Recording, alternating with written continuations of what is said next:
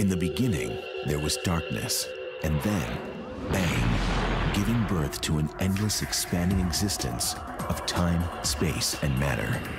Now see further than we've ever imagined, beyond the limits of our existence, in a place we call the universe. Are we alone? Or is there another Earth-like planet somewhere in the universe? We have a fantastic goal yet for the next generation, which is to find planets that remind us of home. I believe we're right on the brink of having the technological capability to actually answer a question that humanity has been asking itself for the last 2,000 years. Another Earth could be as close as our nearest star system. We're right on the threshold of being able to find these planets. There could be twisted Earths under bizarre suns. Can we find these other Earths as they float hidden in the billions of stars and trillions of planets of the universe?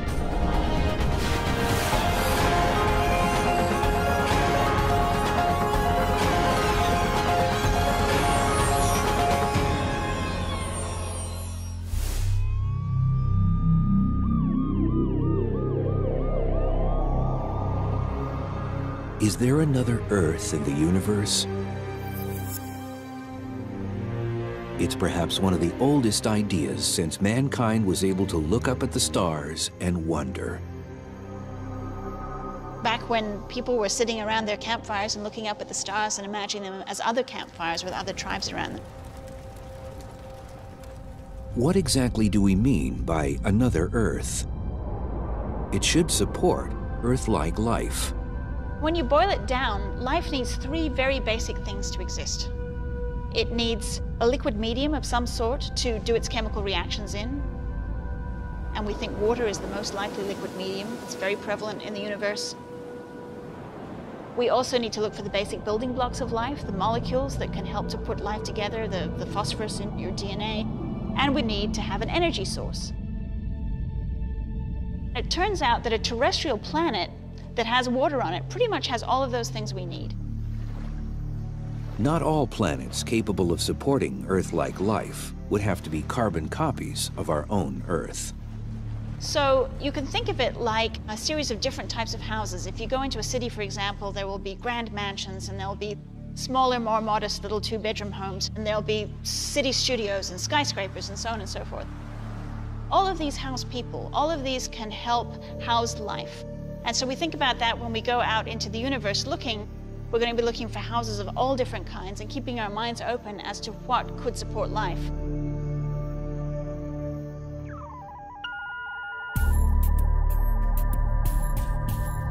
Astronomers have found over 300 exoplanets, that is, planets outside our solar system. The vast majority are gas giants, which are easier to find than small terrestrial planets like our Earth. To build instruments to analyze those Earth-like planets, we have to anticipate ahead of time what the chemicals might be in that Earth-like atmosphere. For that reason, we need theory, we need models. Victoria Meadows is in the planet modeling business. She heads up the Virtual Planet Laboratory at Seattle's University of Washington. The group, spread across institutions around the country, builds worlds that may exist in the yet unexplored universe.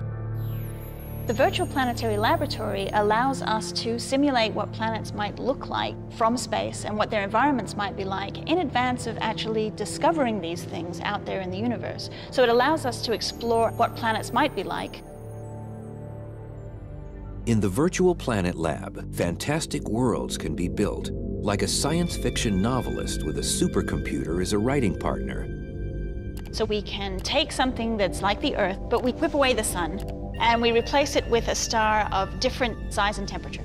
So what we've done with the Virtual Planetary Laboratory is modeled planets that started out as Earth-like and put them around stars that were much hotter with much stronger UV radiation, for example, than our own sun. The models can produce bizarre alternate Earths filled with plants that are bright red, orange, or even pitch black. Photosynthesis can vary greatly depending on the light of the star that's shining on it. Planets around F stars, for example, where the light from the star is much bluer, the plants there will tend to absorb more blue light, and so those plants could potentially be more likely to reflect red, orange, and yellow light, and so will appear red, orange, and yellow to us.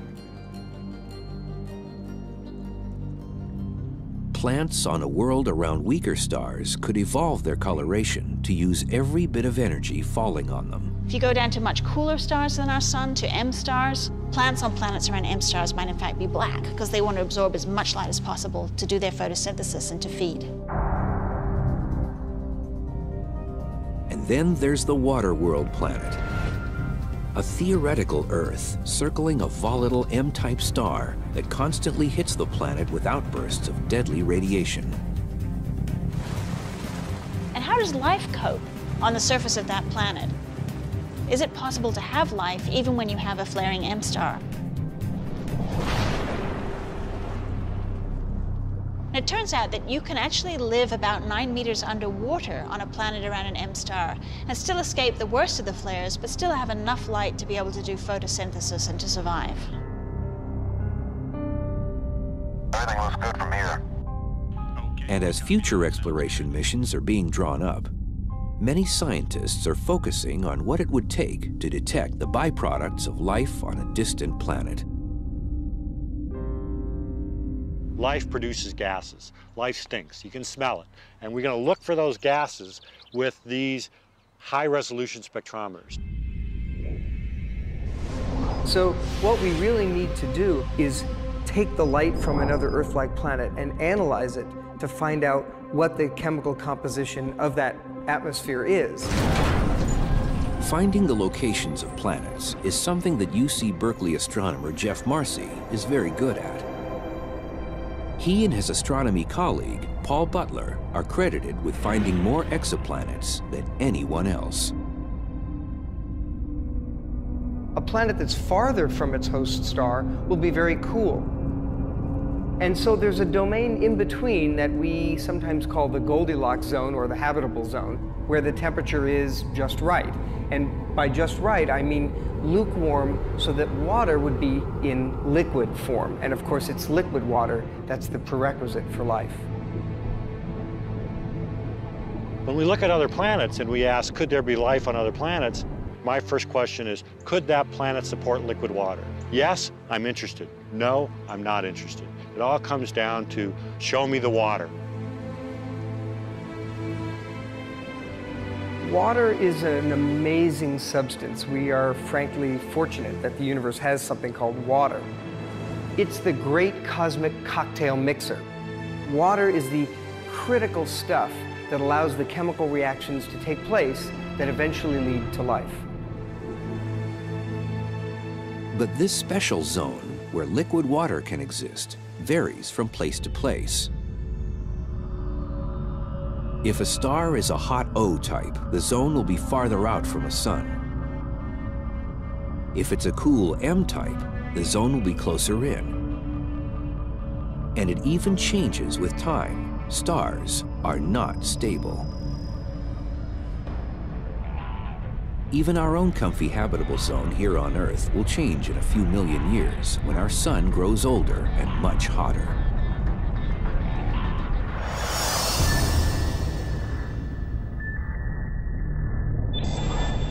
Current technology doesn't exist to take pictures of distant exoplanets.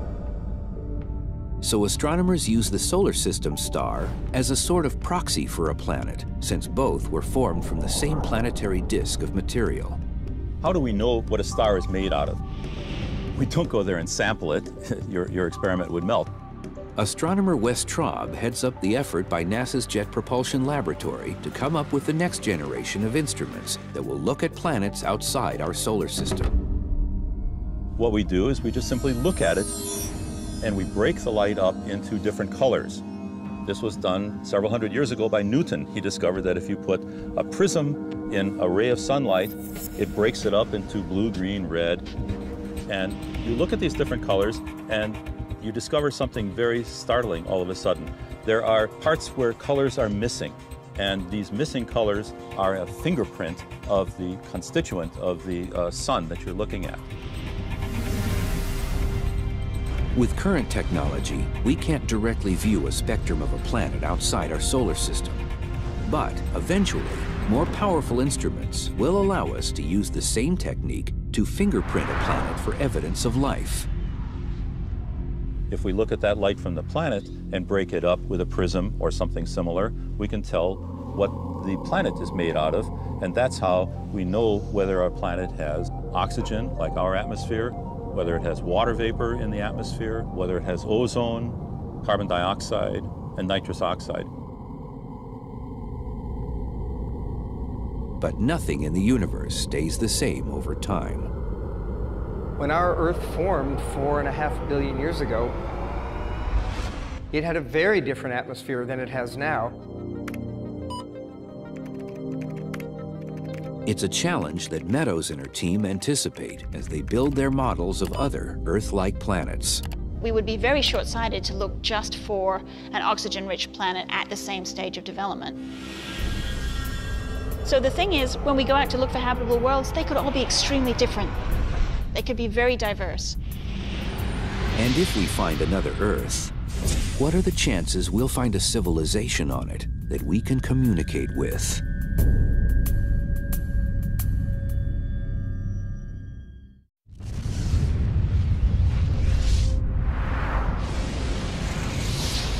What's the number of intelligent civilizations that might exist on other Earths in the universe? What would have to go into such a calculation? How many stars are there? How many of those stars have planets? How many of those planets are close enough to have water? And on and on. That's a problem that astronomers Carl Sagan and Frank Drake took on decades ago. Drake came up with an equation that estimated that up to 1 million civilizations may exist in just our Milky Way alone. The Drake equation is this series of numbers that are trying to be put together in such a way to give us a kind of way of even closely estimating how many other intelligent civilizations are out there.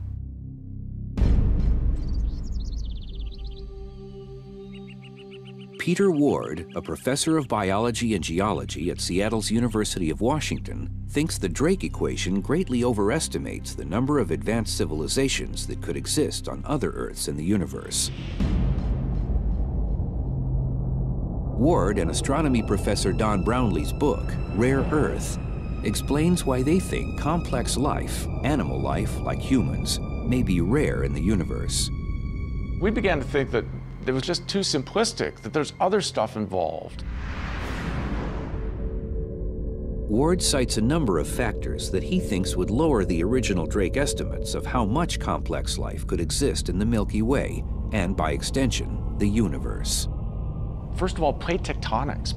Plate tectonics is continental drift, and one wonders why would that have anything to do with the frequency of life on the planet? Plate tectonics also produces a recycling of elements, and that recycling does some very fundamental things. The most fundamental thing it does, it produces a temperature gauge. It's like a thermostat on the planet. If we get too warm, plate tectonic processes help us cool off.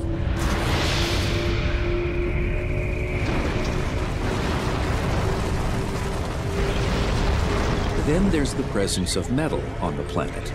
Secondly, if you want to be an intelligent civilization, you better have metal. Metal's hard to find on a planet like Mars or Venus. But plate tectonics rotates everything, causes cracks, up come the heavy metals. What else do we need? We need a good Jupiter. Having a gas giant like Jupiter, with its strong gravitational pull and the outer reaches of a solar system, protects the inner planets, those potential Earths, from frequent catastrophic impacts. And the reason is those Jupiters sweep up gravitationally the asteroids and the comets, flinging them away, allowing the Earth to survive without so many impacts by that debris. And so it's those protective Jupiters that allow life to proceed without impacts by these asteroids and comets that would cause mass extinctions, as indeed happened to the dinosaurs. 65 million years ago, an asteroid hit Earth and wiped out most of the dinosaurs on the planet. Those dinosaurs went out because Jupiter failed on the job and should have been fired. Bad Jupiter that day. It let one of these asteroids sweep by, but we've seen what it usually does. Comet Shoemaker-Levy that smashed into Jupiter at the last part of the last century. That's what Jupiter generally does. So good Jupiters are good things to have, and you can make equations for this. When considering the habitability of planets, most astronomers place great emphasis on finding worlds in the habitable zone around a star. But Ward and his co-author believe that a planet's position within the larger galaxy is also critical. So that's why we have defined, or did define, something we call the galactic habitable zone. That area within a galaxy, not too close, not too far. It's a Goldilocks area within our galaxy that's just right. They came up with 9 factors that make up a so-called galactic habitable zone.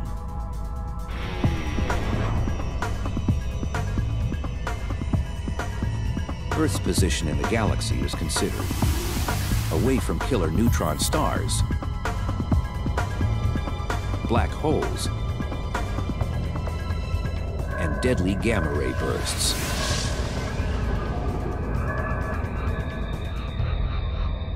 They included the percentage of stars that have planets and the percentage that have microbial life. They even estimated how often planets might have all their life extinguished. Earth itself may have narrowly missed such an event in 1998. Then, a high-density star called a magnetar burped out a flare of deadly gamma rays, unleashing as much energy in 0.2 of a second as the sun will put out in the next 100,000 years. Luckily, the magnetar was located 20,000 light-years away from Earth. A really good question would be to ask, what would have happened had that magnetar that burped not been 20,000 light-years away, but 10,000 light-years away? Could there be a case where we had something within a few hundred light-years? If that were the case, new calculations suggest it could punch our atmosphere off, woof, in one burst. And you go, I can't breathe. Now that's catastrophic, and that is totally possible.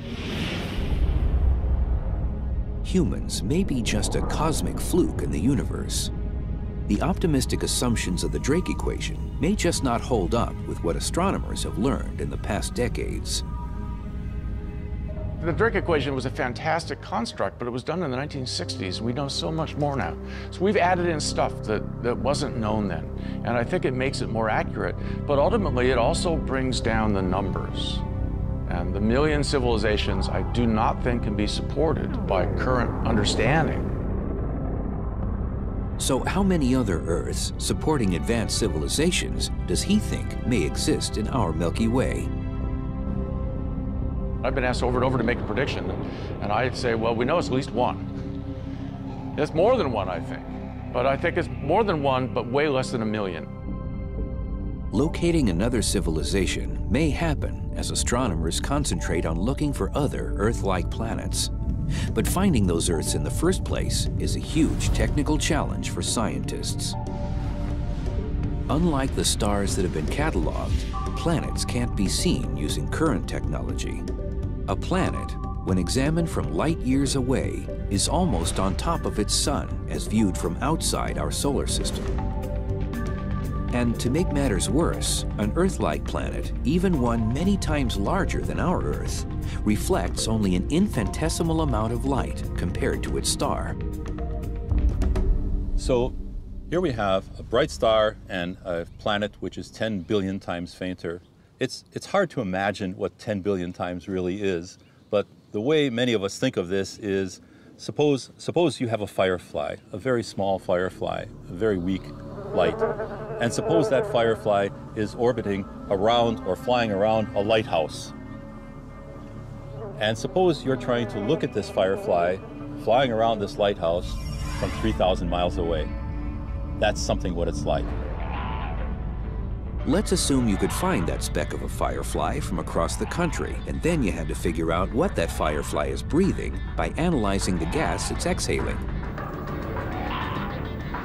That's the challenge that faces an astronomer who first has to find a planet, then figure out how Earth-like its atmosphere is.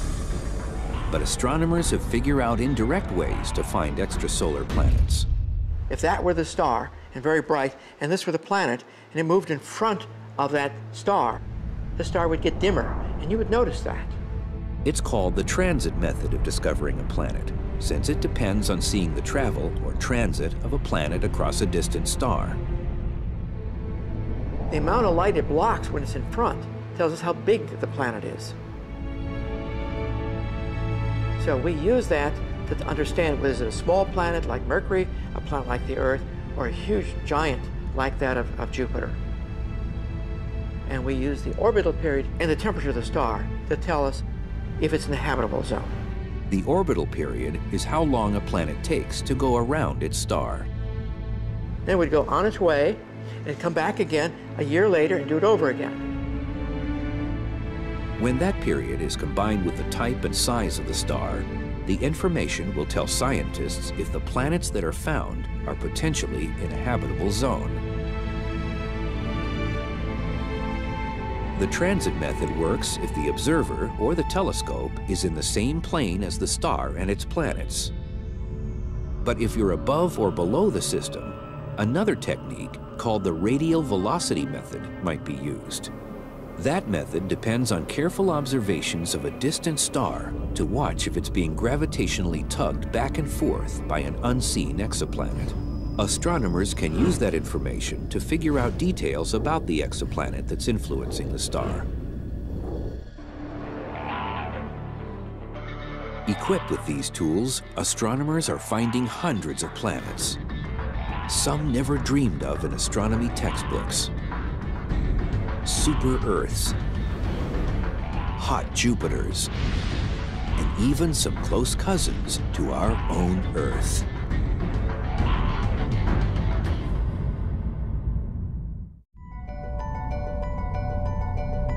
In the search for other Earths in the billions of stars in the universe, astronomers have found a relationship between the composition of a star and the probability that it may have planets, both Earth-like and otherwise. The stars that have heavier elements in them, the iron and the nickel and the silicon, have heavier elements for a good reason. Those stars formed out of molecular clouds in the Milky Way galaxy that collapsed down to form the star, and in so doing, left some placental material around them that eventually coagulated into the planets. So it makes sense that stars that formed with lots of heavy elements will form planets that also have lots of heavier elements. Astronomers call the proportion of heavy elements in a star its metallicity. But that doesn't necessarily mean it has a lot of metal in the conventional sense. Metal, for an astronomer, is any element that's heavier than hydrogen or helium. So in astronomer speak, lithium is a metal, sulfur is a metal, chlorine is a metal, and not just elements like iron, gold, and silver. An Earth-like exoplanet not only needs heavy elements in its composition and to be in a star's habitable zone, it also needs to be the right size to sustain life. Right size means it can hold on to its atmosphere and have plate tectonics and volcanoes, both considered critical to regulating a planet's temperature. To do all this, astronomers estimate that the smallest a planet can be is 1/3 of Earth's mass. On the high side, a habitable planet cannot be greater than 10 times our Earth's mass. The very existence of exoplanets has gone from theory to reality only in the last decade. A little over 10 years ago, we had no known extrasolar planets at all. The only planets we knew of were those orbiting our sun. And now we know of planets orbiting other stars. And of course, what's really exciting about these planets is that some of them may be habitable, and so there's a chance that there's life on some of them. Of the hundreds of exoplanets found, some may not follow the familiar blueprint of planets in our solar system. We found these bizarre Jupiters that orbit very close to their star. They're blowtorched hot, and these Jupiters undoubtedly got close to their star by migrating inward. Sometimes the formation of a Jupiter-mass planet can be kind of a death knell for terrestrial planets in the system. And what if we had been unlucky enough to have such a Jupiter in our solar system? It would have slingshot the Earth right out of its orbit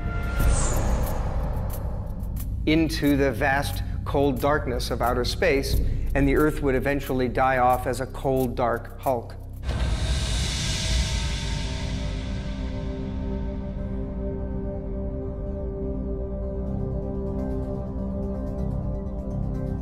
Over 300 exoplanets have been discovered, and more are being found all the time. But the majority are monstrously huge gas giants that hold little promise of being truly Earth-like. In the Pegasus constellation, some 50 light-years from Earth, the planet 51 Pegasi b can be found. It was the first planet discovered outside our solar system. A gas giant as big as Jupiter, but orbiting much closer to its star. It races around its sun in just 4 days.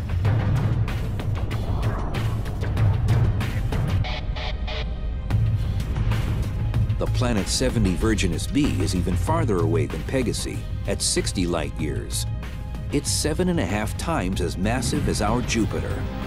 At first, it was believed to be in the habitable zone of the star, so it was nicknamed Goldilocks. Later calculations showed that it had an eccentric orbit that brought it to within 27 million miles of its sun, which is roasting hot, so it's no longer considered to be in a habitable range.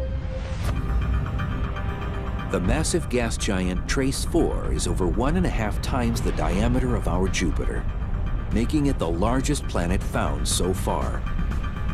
It's 1,400 light-years from Earth. This gas giant, even though it's much larger than Jupiter, only has a little over 3/4 of its mass. It's a hot Jupiter, zooming around its sun in only 3.5 days.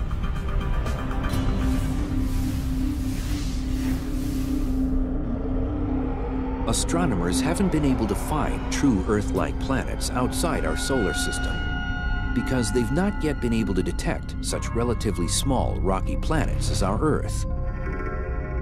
The technology is just not there yet. But astronomers are having more luck finding what are termed super-Earths. People actually being able to discover planets that could potentially be in the habitable zone around other stars. And one classic example of this is a planet called Gliese 581c. The Gliese 581 system is located about 20.5 light-years from Earth in the Libra constellation. Gliese 581c has 5 times the mass of our Earth. There were hopes that 581c would be the first Earth-like planet found in the habitable zone of a star, but that turned out to be wrong. Probably it's a little bit on the wrong side of the fence. So that one, instead of being a super-Earth, is probably a super-Venus. It's like our own Venus, way on the hot side, with possible 600-degree temperatures, but also more massive than Venus. But Gliese 581c has a relative a little farther out and cooler. It's named Gliese 581d. And this one is at the far back end of the habitable zone, where it's quite cold. When you initially look at it, you think, well, maybe that's a bit too cold. But it turns out that if the planet potentially has enough greenhouse gases, it might be possible to make that planet warm. Another promising Earth-like planet may be HD 69830d. This is a big planet, 17 times the size of our Earth. It's about 42 light-years away from our solar system in the constellation Puppis. HD 69830d is a potential planet where life could form because it has approximately the right temperature. The planet could have a temperature between that of Venus and Earth, and it has a close to circular orbit, meaning it won't get toasted by close encounters with the star it's orbiting. So you can have liquid water. The mass of the planet is maybe not so good. It's about 17 times the mass of the Earth, which could be a solid ball of rock, or it could also be a gas ball like Neptune in our solar system. When NASA's able to fly future planet-finding missions, it's expected that astronomers will be able to get a spectrum that will give us much more information about the composition of the planet.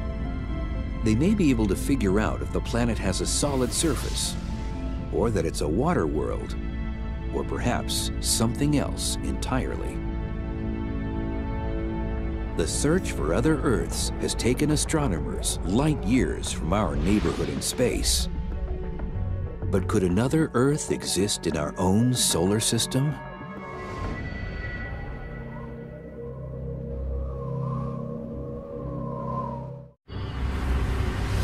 While astronomers look at star systems many light years away in hopes of finding another blue marble of a planet, other Earths may be a lot closer than that. So imagine going back 3.5 billion years ago and visiting our solar system. You'd have seen 2 blue marbles here. Earth, water, thick carbon dioxide atmosphere, warm conditions, life. Now imagine moving a little over, you see Mars. Water on the surface, thick carbon dioxide atmosphere, warm conditions, possibly life. Well, the 2 planets start evolving. Earth stays habitable.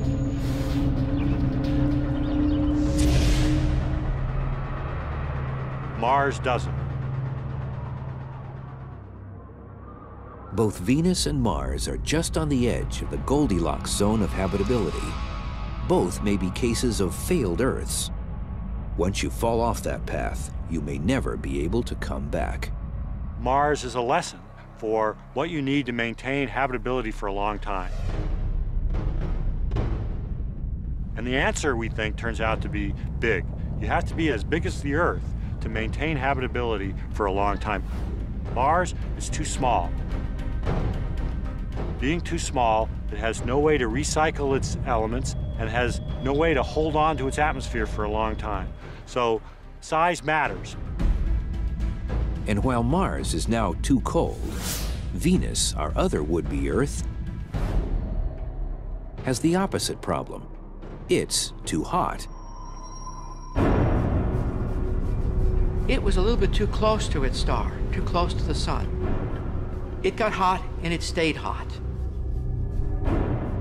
And so all the carbon dioxide, the CO2 and so on, that formed on Earth, formed also on Venus. But on Earth, it was incorporated into rocks. On Venus, it stayed in the atmosphere. And the atmosphere basically is global warming to the nth degree. Sunlight comes in and it just doesn't leave. That planet is like the inside of a pizza oven. Venus failed because it was born in the wrong place. Mars failed because it was born the wrong size. So we have an interesting story here, Venus, Earth, and Mars. Venus is in the wrong place. Mars is the wrong size. Earth is the right place and the right size. So if the planets in our solar system aren't great candidates for being Earth-like, our closest galactic neighbor, Alpha Centauri, may harbor an Earth-like planet. At a little over 4 light-years away, in galactic terms, it's next door. I think that there's a good chance that Earth-like planets are orbiting around either one or both stars in the Alpha Centauri system. Astronomer Greg Laughlin has done computer modeling to show that Earth-like planets should exist in the system. There's a number of reasons why Alpha Centauri is the best star in the sky for hunting for Earths. Alpha Centauri is very close by. Alpha Centauri has 2 sun-like stars. Alpha Centauri has a large quantity of the kinds of heavy elements that go into building planets. How close is the Alpha Centauri system to us? First imagine shrinking our sun down to the size of a grain of sand. A grain of sand is just about the smallest object that you can see with your eyes and just about the smallest object that you can actually feel with your fingers. And at the scale where the sun is the size of a grain of sand, the Alpha Centauri system is 3 more sand grains placed about 5 miles away. Now, if we wanted to get a similarly good system to Alpha Centauri, we'd have to actually go all the way over the horizon and find another stellar system that's good. And it turns out that the stars of the Alpha Centauri system should have plenty of raw materials to make planets out of. Alpha Centauri has a higher metallicity than our own sun does, and that implies that planet formation was a process that took place relatively easily in that system. And last but not least, Alpha Centauri's 2 main stars provide an additional benefit. The initial indications show that there are no Jupiter-mass planets in the Alpha Centauri system. That makes it more straightforward for terrestrial planets to form around either or both of the stars. That's because large gas giants form around cores of ice that are as big as our entire Earth. So these giants need a lot of cold space to form these cores. Think of how far out Jupiter is from our sun. However, when you have 2 stars with overlapping orbits in a system like Alpha Centauri, there isn't a space in the system that's big enough and cold enough to allow the formation of these gas giants. So we expect that the planets that exist in the Alpha Centauri system, if they're there, they're terrestrial planets like the Earth or Mars or Venus. They're not gas giant planets like Jupiter or Saturn. What if we could actually survey how many Earths are in our part of the universe? What if we could peer directly into the atmosphere of another Earth that was light years away?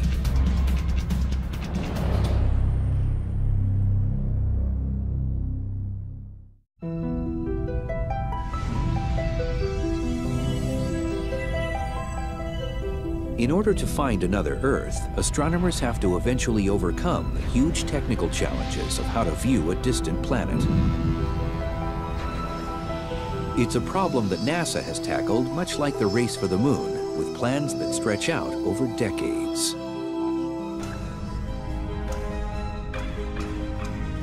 The first exoplanet-finding mission will be Kepler, which launches in 2009. The NASA Survey project is named after the 17th century astronomer Johannes Kepler, who discovered the laws of planetary motion. What Kepler will do is so utterly simple and yet extraordinarily powerful, it brings tears to my eyes. What Kepler will do is simply be a space-borne telescope and stare at the constellations Cygnus and Lyra, taking picture after picture after picture,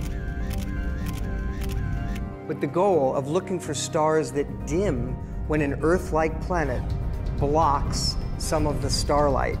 And it will be the first time that we humans detect other Earth-like planets around other stars. The principal investigator for Kepler is William Barucki. He's been championing the mission for 25 years. Kepler basically is a space mission that puts up a very large telescope. It's very much like a camcorder. It's always taking pictures of these stars, sending that information back to you. The mission is a comparatively small survey project to look at a fixed portion of the sky for an initial time of 3.5 years. The main result from Kepler will be to give us a statistical count. It's a head count of what the population is. You know, how many small planets do you have and how many large planets do you have? Kepler's results will in turn be used to help decide what will be built for the next generation of planet-finding missions. Kepler really is one step along the way. It's to try to find Earths and find out whether they're frequent. If they are frequent, they must be close, so we can build a modest instrument. If we don't find many Earths, What that means is before you're going to find another one, you're going to have to look a huge distance into space. So you're going to have to build a much bigger, much more expensive instrument. The most majestic, spectacular telescope ever conceived by humanity is something called the Terrestrial Planet Finder. It will be an enormous telescope in space, frankly probably costing several $billion, but what it will do is absolutely unique. It will be the first telescope to take pictures of other Earth-like planets.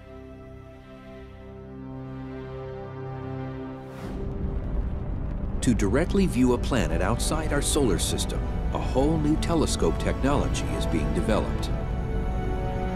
To construct the Terrestrial Planet Finder that will image Earths against the glare of their host stars, we need some entirely new optical technology, a technology that frankly we haven't invented yet.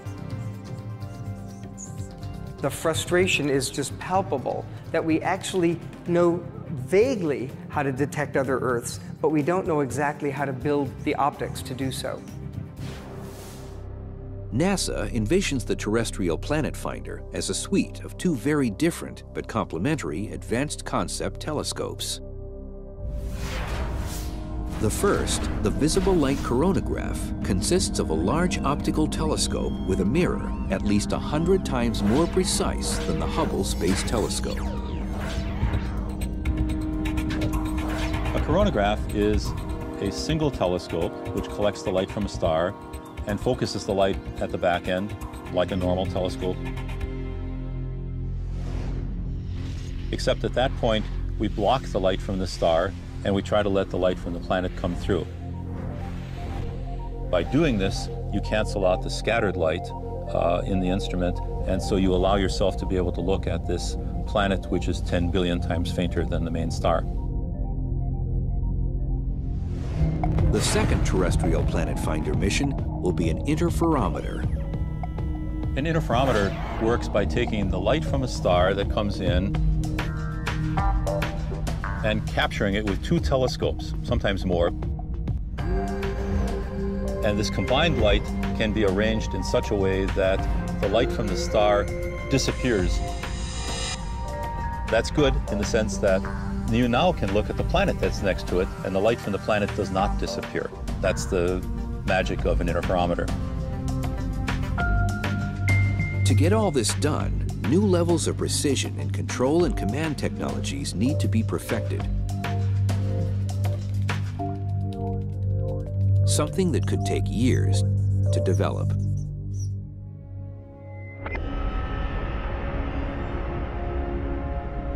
The quest for the Holy Grail of astronomy, another Earth outside our solar system, has pushed scientists to speculate about how such a discovery could affect us. I think if we find another Earth out there, that's going to have an enormous impact on society. I think to know that we are not alone, that we are one of many potential sites for life, I think will cause a huge paradigm shift in people's thinking.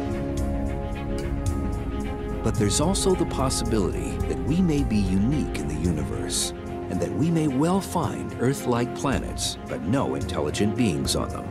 We have to remember something a little sobering. It is still possible that we humans are some fluke on the evolutionary tree, a twig, if you will, that happened on the East African savanna 2 million years ago, and those hominids somehow occupied a very rare niche that hadn't happened in 4.5 billion years on the Earth.